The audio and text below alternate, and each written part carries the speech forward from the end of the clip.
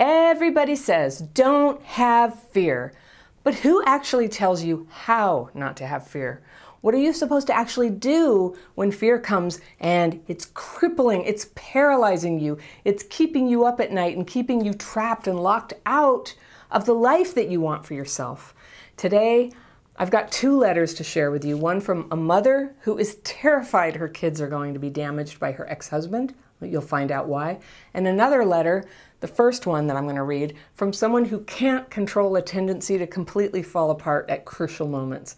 And hey, if you haven't clicked the subscribe button yet, I hope you will. It really helps me in the channel, and I'd love to have you in this community. So let's get started. Hello. First, I wanted to express my deepest gratitude for your work. Thank you, Cindy.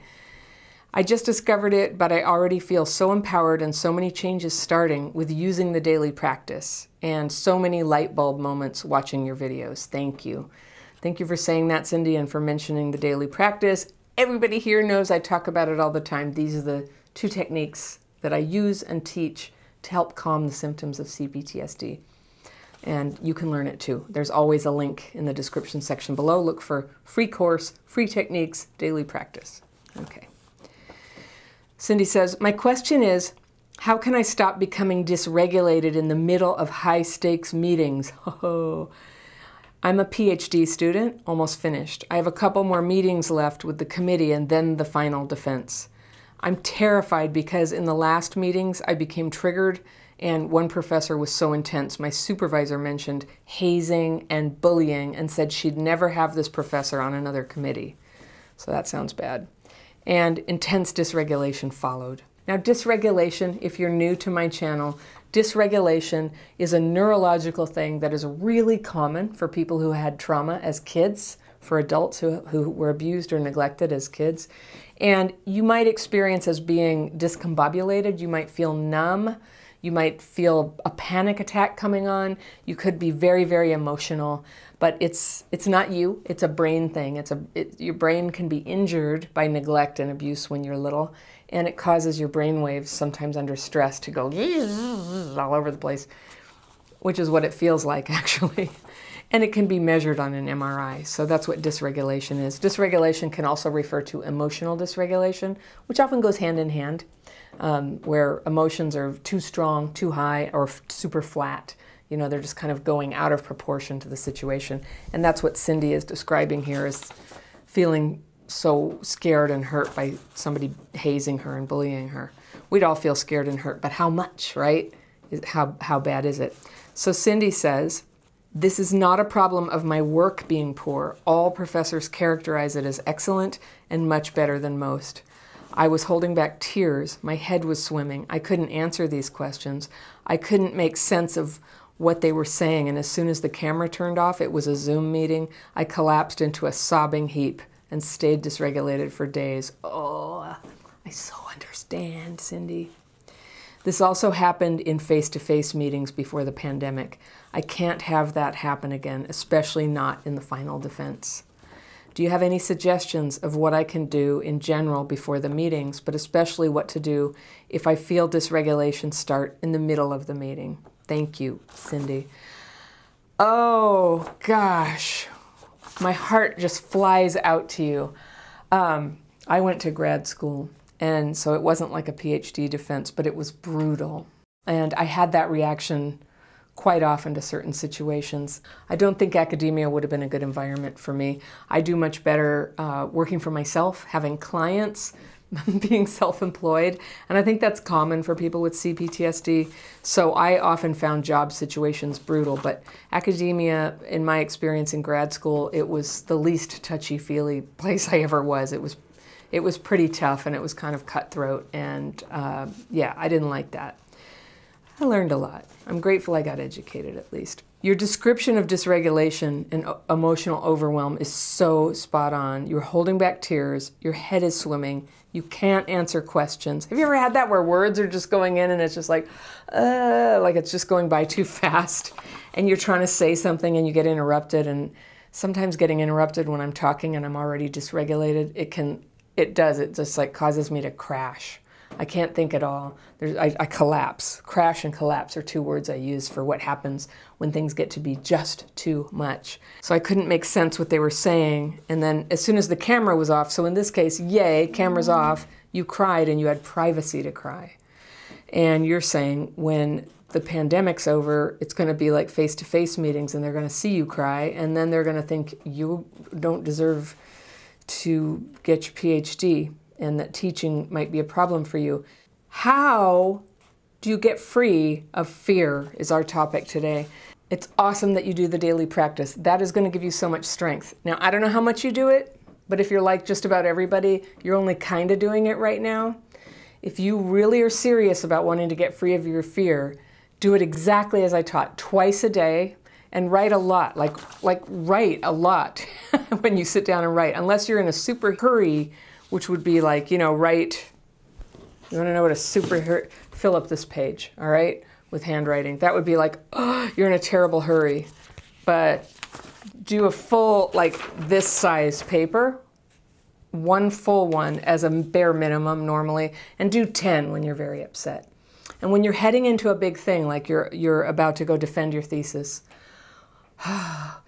there's going to be so much fear and everything. It's good. See, if you do the daily practice twice a day, oh, and by the way, you write twice a day and then you meditate. And if you really want to meditate, go learn Vedic meditation. It's really strong for calming this down. And the reason I say that it's a good one to do, if you have a meditation practice and you like it, do that. If you're just totally grooved into it. If you don't yet meditate, I'm recommending Vedic because it's super easy. It's easy, but it's potent. But it doesn't require that you believe anything. It doesn't make you have to do any verbs at all. When you meditate, you get to like rest. You don't lay down, you sit up and but you don't have to like sit up straight. I could never sit up straight. I would never meditate if I had to focus on my breath or sit up straight because I'm lazy. Because I'm really dysregulated in the morning. And so if it's not easy and comfortable and something I can do with a blankie and a cup of tea, it's just, I'm not going to do it. So that's my suggestion to you. Go for it with the daily practice. The third thing you need to really get serious with it is get a buddy. Now, if you're a member of Crappy Childhood Fairy, we have a registry that you can join and you can, put your information there and say, I'm looking for a buddy. A buddy is somebody you read your fears and resentments to who also writes fears and resentments so that they understand the spirit of reading to each other is not to go, yeah, I'm resentful at my professor. And they go, I'm resentful at that professor too. I hate them. We're not reading to get agreement on our fears and resentments. We're reading to have a witness as we just like admit it and seek to be free of them. And the best thing about having a buddy is that you find out how much you're not alone, and the best part of all, you end up having a laugh.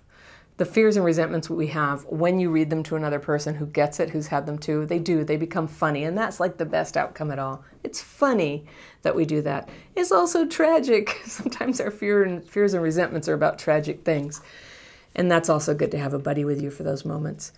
So write twice a day, meditate for real, do that, get a buddy and have somebody that you're talking to 3 times a week at least. That's good. So again, if you need a way to find a buddy, come be a member, get into our community, come get on my free Zoom calls, daily practice calls. Everybody who signs up for the daily practice is invited to my free Zoom calls. There's like hundreds of people, a couple hundred people on those calls now every week. You're invited, come on over. And we write together, we meditate together, and then I take questions. And you can raise your hand and ask a question about how to do it if you want. They're wonderful. That's my favorite thing about doing Crappy Childhood Fairy is those calls. So the daily practice, for real, is how you're going to lay the groundwork to be a person who doesn't get so filled with fear. The second thing I'm going to encourage you to do is to start to have ego deflation, to allow that to happen around the idea you have that you have to succeed at this. I love making friends with the idea of failure. I love to embrace, and I get this probably best through the daily practice, but I get the fear out there. Fear, I'm really not cut out for this. Fear, I can't do it. If I were you, I'd probably be having fear, fear I can't be a professor because I cry so much. Maybe that might be true. So on the off chance that really is the case, I think you can do a lot better by just embracing it. You don't have to like think only positively about this or convince yourself of anything. Just let it in, face the fear about it, ask for that fear to be removed, and see what happens. Trust that as you get free of all your ideas, because you know what your fears and resentments are, there's a whole lot of what's in there is this idea that you have to do what people expect of you. That, or that you put all this time and money into a PhD program so it better become the career of your dreams. Like, just hold that lightly. It might be, there's, the fact that you were drawn to go do it is an indication it really might be your calling. But we are not going to be happy if we're not doing what we really feel called to do, what really gives us joy. So hold everything lightly, be flexible. I tell you, I've had 5 careers. The thing I got my master's degree in, I don't do at all, and I'm fine with that. And a whole bunch of other jobs I had before I don't do anymore. And I like my job now. I like that I've been able to keep evolving and becoming who I really am. So it's better to fail at something that isn't right. And I'm not saying you're going to fail or that it isn't right, but that's the fear, right? That's the fear. I'm no good. I can't really do this. It's like, okay, maybe you can't. Just be yourself. Just be yourself. Be your authentic self. And I know this, like, defending your thesis, it's this very like formal process, very serious. The people involved are looking for specific things. Try to give it to them, but give it to them with a grain of salt in your spirit of just like, I'm going to do my best for what is expected of me in this ritual. But I'm me, I'm the sovereign me, and I'm choosing my life. I'm going to do what I want to do. When you know that you're okay whether you succeed or fail, then you're free to have no fear. That's what no fear is. And then you circle back to the daily practice, because if something disappointing happens, if they say, I'm sorry, you just didn't make the grade and you're not, nope, sorry, back to the drawing board for you. If that happens, you might be devastated, but you'll go right down, you'll just plunk down, you probably go sit in your car or on a train and take out your paper and pen and pour it out here. I have fear, I failed. When you start to train your mind, like, I've got my paper with me, I've got my pen, so don't you worry about what happens, we're gonna deal with it, we have somewhere for it to go. The fear level comes down.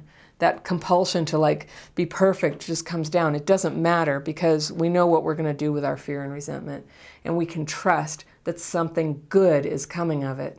Less fear and resentment, less false pathways, fewer pathways that we chose to please other people or because you're supposed to, or that we thought were good, but we just found out we didn't like them. Less of that, and more autonomy to just go, yeah, I'm gonna do what feels right for me. I'm gonna follow what I believe is my calling, and I'm totally willing to let go of things that turn out not to be it.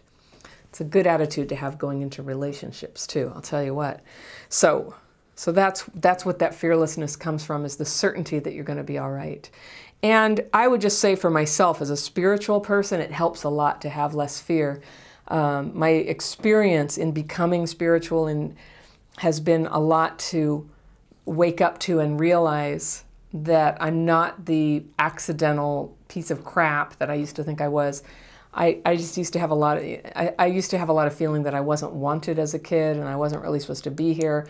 And when things went wrong, I would just feel like I shouldn't even be on this earth. I'm not supposed to be here. All that was healed. All of that was healed. Of course I'm supposed to be here. I'm here. I knew with certainty that I belong here, just as you do. You belong here, and you come fully endowed with gifts that you will find a way to share your gifts, and it will make you happy to do that. And all you have to do is get these obstacles out of the way of the fear of what you're supposed to be, and the resentment that you were so damaged as a kid that you can't do it. Like, we cannot labor under those beliefs. There's no time to labor under any kind of like indulgent belief that we're so broken that everything's hopeless. That's never true. It's never true. I know of people who are extremely broken, and there are going to be limits on them. But look, you're writing a letter, you're watching videos on YouTube, you got a lot going for you right now. And so just know your freedom, be sovereign to yourself. And if they don't like your work, then F them if they can't take a joke. Don't worry about it too much. And I hate it when people say that to me, don't worry about it too much. They have no idea the worries that I have sometimes. But this one is there's nothing that could be worse than like committing to an academic life where people are hazing you all the time, where you feel like crying all the time. Like, come on, you don't want that. So just give freedom a try. Give lightheartedness a try. All right, so that's for you, Cindy. I can't wait to hear how this goes. Let me know how it goes. It's already working for you. I can tell. You're going to be fine. And I have a feeling you are going to be a professor, and you're going to be a good one. So, because you're going to be free. Imagine I know professors who do this daily practice, and they're amazing. And their students occasionally get to know them well enough that they get shown too how to do it. All right. My second letter today is from Elena. And this one's also about fear. We're talking about crippling fear today. And she says, Anna, how do I help my 7-year-old daughter and 4-year-old son navigate this extreme hot and cold treatment from their father? I found the strength to leave him a couple of years ago, but the kids are still subjected to this treatment during his parenting time with them. Hot and cold behavior. I have them in therapy, but it seems that the therapists are just doing classic therapy with them that doesn't work with this type of abuse, and I fear for my children's future. Plus, the courts don't acknowledge this kind of abuse, nor do the Children's Protective Services because there are no laws against it. I am in constant, severe anxiety thinking about my children's future. Do you have any videos about this or any programs? She asked. So, Elena, I'm really glad you wrote. This is a complicated question and one I can't just like shoot from the hip here because you haven't given me a super solid idea of what it is your husband's doing. What I do know, what you're saying is like nobody but you recognizes it as a problem. I don't know what the kids say. They're 4 and 7, so it's hard to say how they feel about it or whether they've become aware that there's anything unusual about his behavior. But the thing that jumps out at me is that you say, I'm in constant severe anxiety thinking about my children's future. So that to me, there is your action item. I'm going to tell you a lesson I learned some years ago when somebody close to me died and I found them. I did CPR. I wasn't sure they were dead. I called 911, of course, immediately. It took 20 minutes and the police were the first to arrive and they came in and they came up to me and I was hysterical. My kids were out in the car in car seats. They were 3 and 6, I think, at the time. And so it was terrifying just to leave them out in a car where they could get out and walk into the street or somebody could take them.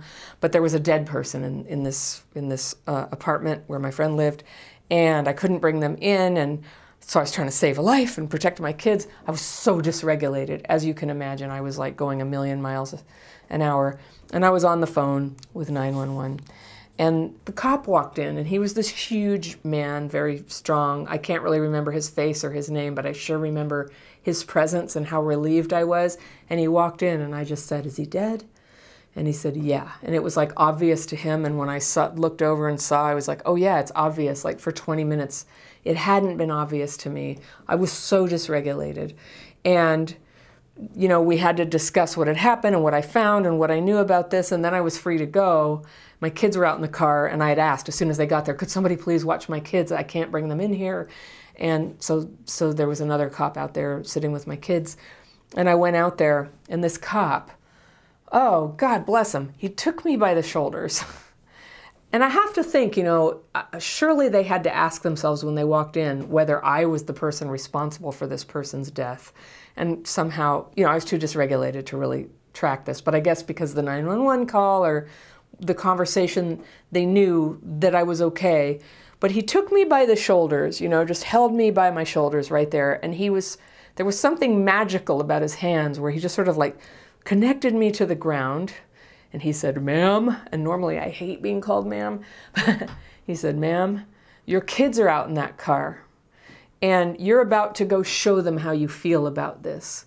I don't know if you're going to tell them today or tell them another time that this person in their life has died. But how they feel about it is going to be dictated, ma'am, by how you feel about it. And so, Elena, that's what I want to say to you. How your kids feel about their dad and cope with their dad is going to be primarily dictated by how you feel about it. So if you are struggling with constant severe anxiety thinking about their future, they are going to have constant anxiety thinking about their future. You're going to broadcast that. On the other hand, if you can develop confidence and honesty with yourself, I think something very helpful when you're a parent who has gone through a terrible divorce, because I was that person, a really important thing to do is to accelerate the process of facing whatever it is that you're doing that's creating hardship in the situation, and deal with that like it's a super high priority, higher than other things.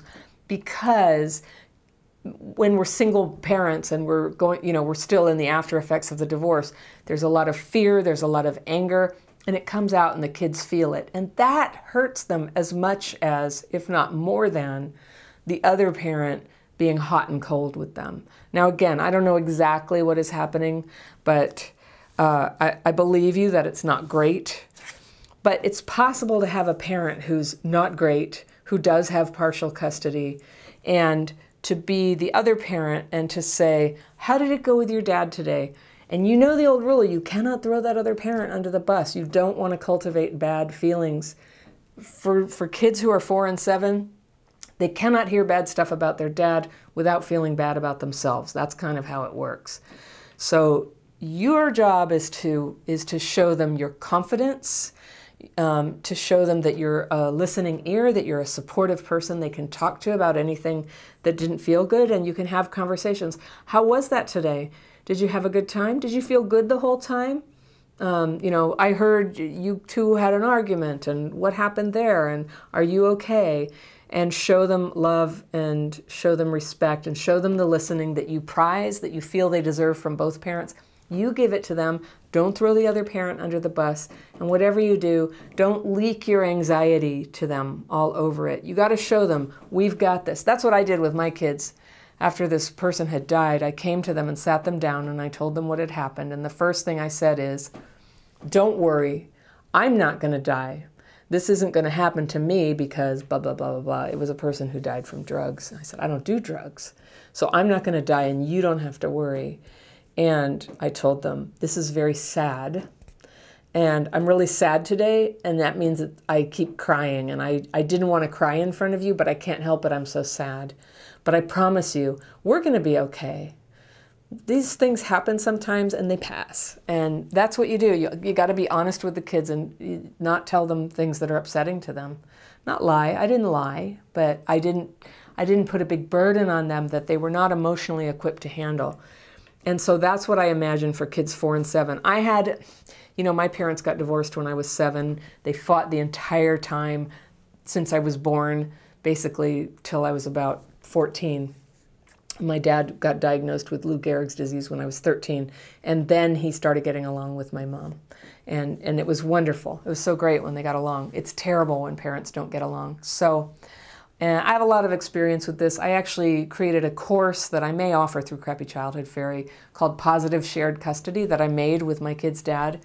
It's all done. It's sitting there, but it's a little bit off-brand for Crappy Childhood Fairy. But I've given a lot of thought about how to get along with your ex-partner when you're co-parenting, whether they are working with you on having a good dynamic or not.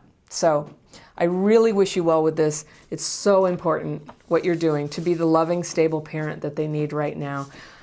The whole Crappy Childhood Fairy, we are the community. We're behind you all the way. We're behind you all the way, Elena.